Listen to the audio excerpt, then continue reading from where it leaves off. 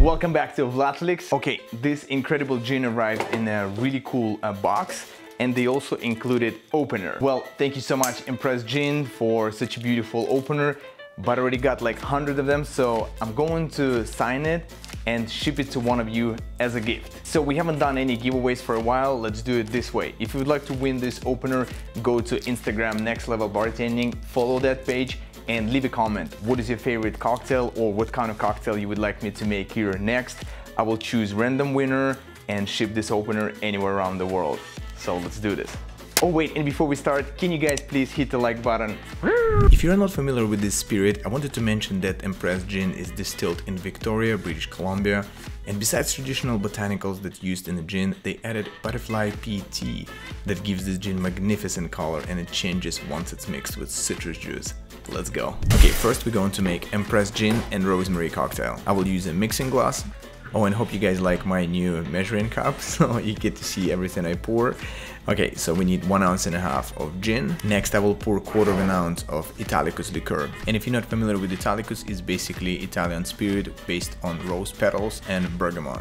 Next, we need rosemary infused syrup, which is really easy to make. Watch this.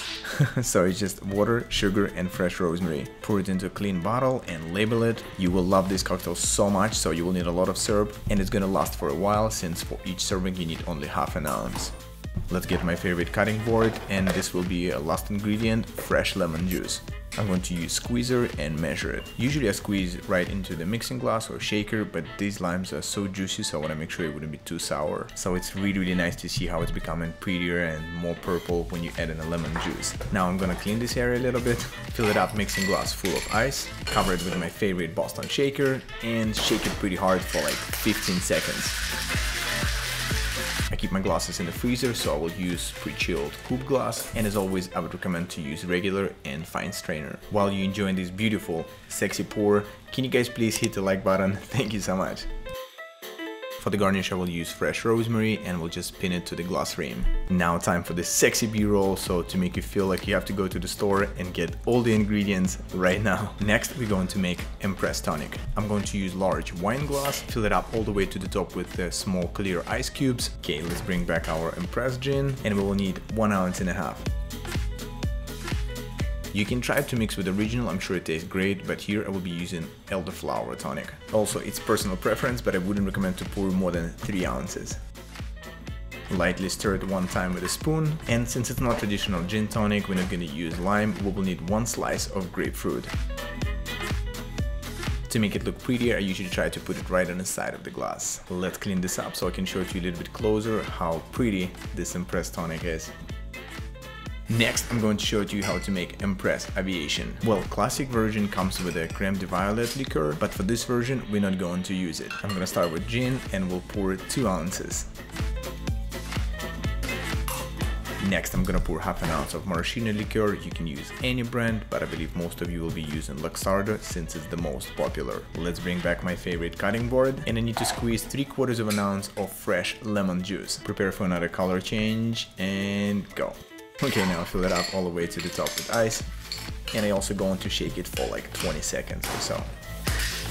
I will use small chilled cocktail glass, then strain with regular and fine strainer. Let's enjoy another beautiful pour, and make sure that you already subscribed to this channel. For garnish here we will use lemon zest, squeeze it on top of the cocktail, and toss it right inside. And this is your Empress Aviation cocktail. Make sure to let me know in the comments which one is your favorite so far. Next, I'm going to make a really cool version of electric lemonade. Let's go. First, I'm going to make lemon zest, since we will need to squeeze this entire lemon. And while I'm at it, I'm just going to cut it now. Next, I need chilled highball glass. Fill it up all the way to the top with medium-sized ice cubes. Let's get right to it and pour 1.5 ounces of gin, and this already pretty color is about to change. Next, I'm gonna squeeze 1 ounce of fresh lemon juice. And did I mention that color is going to change? Depends how sweet you prefer. Pour 1/4 to 1/2 ounce of simple syrup. Stir it for a few seconds with a bar spoon. Now we'll use lemonade and going to fill it up all the way to the top. And it shouldn't be more than 3 ounces total. Now really lightly mix it with a spoon, and I will garnish it with lemon zest that I made in the beginning. Oh, and I'm still trying to save turtles one metal straw at a time. It's ready to go, but I wanted to try and add edible glitter just for the presentation, and I had teal, purple and blue, so I decided to go with purple and check it out. Now I think it's a pretty cool version of electric lemonade, but you guys let me know what you think. And now, boys and girls, we're going to make a really exciting version of Negroni. We're going to mix it in a stirring glass, so let's start with 1.5 ounces of Empress gin. I will be using Cinzano Bianco, 3/4 ounce. And by the way, you also can use Luxardo Birra Bianco. Next, we need to add orange bitters. Let's do 2 dashes. 3/4 ounce of dry vermouth.